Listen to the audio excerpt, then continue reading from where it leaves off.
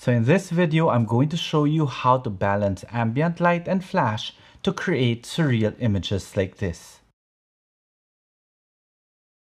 So hi everyone, this is Jiggie, a portrait and wedding photographer from the Philippines, and welcome to the channel. So before anything else, if you guys haven't subscribed to the channel and would want to learn more about off-camera flash photography or even just photography in general, then this channel is for you. So you might want to consider subscribing, and while you're at it, click that notification bell so that you get notified every time I upload a new video. And if you want to see more of my images, you could always find me on Instagram. It's at Jiggie Alejandrino. So once again, I am taking you behind the scenes in one of my engagement shoots, and I will show you a particular layout that actually came about by accident.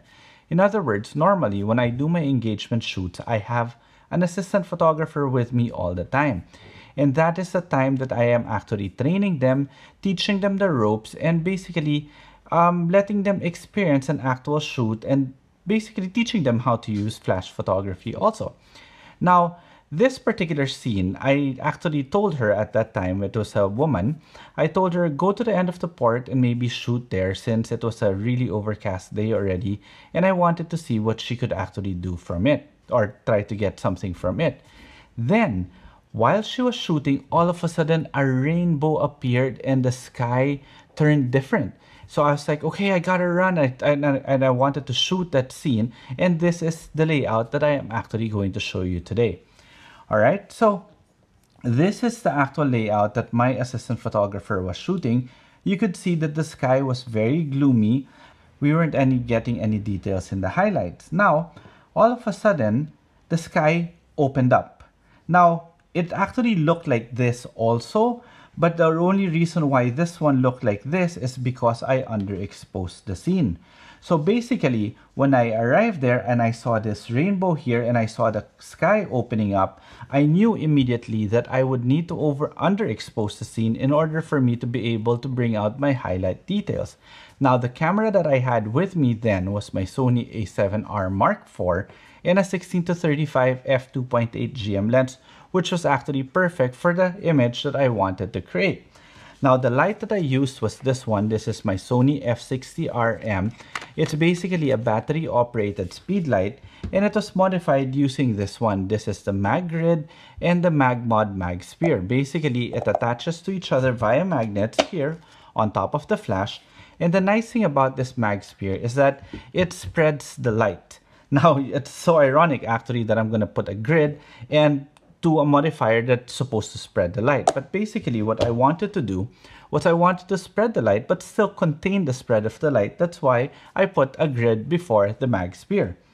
So you can see here now, I got my, well here, I'll show you first. My initial exposure was my shutter speed was 1/250 f10 ISO 100. It was at 1/250 so that I can stay within my flash sync speed and get the most power out of my flash, because if I shot this in high speed sync, I don't think this flash would have had enough juice to be able to light up the scene properly. So you can see here my initial exposure was f10.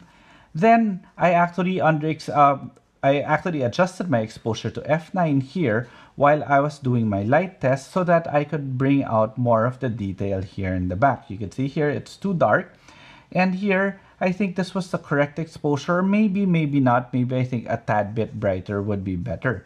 However, this is one of the test shots. Basically, you could see here I am trying to balance now my ambient light and flash. Now, how do I do that? Basically, the moment that I have my ambient exposure set, I now adjust my flash power so that it looks seamless. In other words, it looks harmonious to the scene. Because one thing that I always try to go for is to make it seem or make it look as natural as possible, even if I am using artificial light. So here's the actual behind the scenes photo. You can see here now, I have my f60RM on the Mag Mod Mag Shoe with a Mag Sphere, and here's the Mag Grid. Now, this is actually my more or less final composition, except for the fact that the rainbow is not here. That's why I'll be panning left in the next images.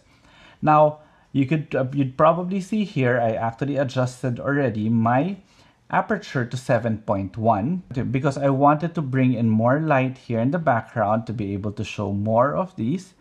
just to make the image alive. In other words, balance that ambient light and flash, because sometimes you don't want to underexpose the scene too much, because then it would look very obvious that you actually popped the flash. So in this particular case, I wanted to create a very surreal image. And by creating a surreal image, then my light, my artificial light, shouldn't look as if it was there. In other words, I want it to look as natural, again, as natural as possible. So that delicate balance between ambient light and flash is what I wanted to achieve. And finally, here is a shot from the side, basically showing the entire scene of what the actual exposure really is.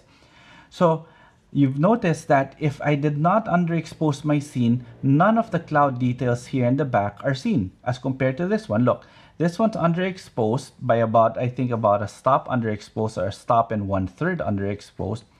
This is the proper exposure shot by my assistant photographer. You could see the cloud details is gone. And here again is my Sony f60RM, and of course with the mag mod mag sphere and grid here. So this is actually the final image before edit. I stuck with my 7.1 aperture, 1/250 again, to stay within my flash sync speed, and I was able to recover the rainbow here, which was the real reason on why I actually ran to that scene in the first place. Now, you could see more or less the entire scene is still underexposed. However, it is underexposed evenly. In other words, my light has already balanced that of my existing ambient light. And why am I still shooting underexposed? Because I know for a fact that my camera can easily recover my shadows more than my highlights. So I was shooting to actually protect my highlights.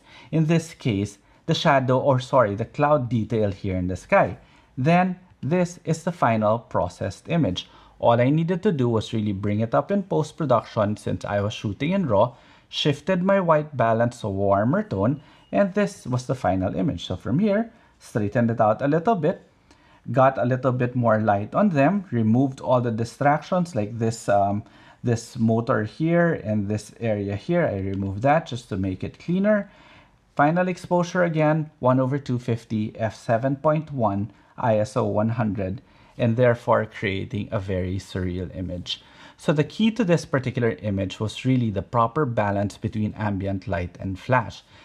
Initially, my final image was a tad bit underexposed, however, the balance was there. And again, I did this purposefully because I wanted to make sure that my highlights were intact, because I knew very well it would be very easy for me to recover my shadows in post-production, in which case this was the final image. And again, I shot this with my Sony a7R Mark IV with a 16-35 wide-angle lens.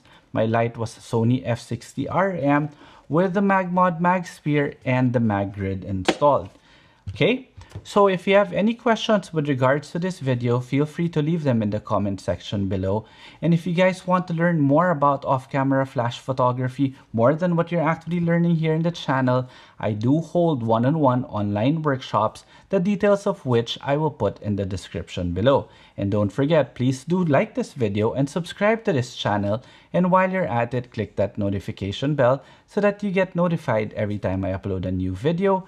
And if you want to see more of my images, you could always find me on Instagram. It's at Jiggie Alejandrino. Okay, till the next video.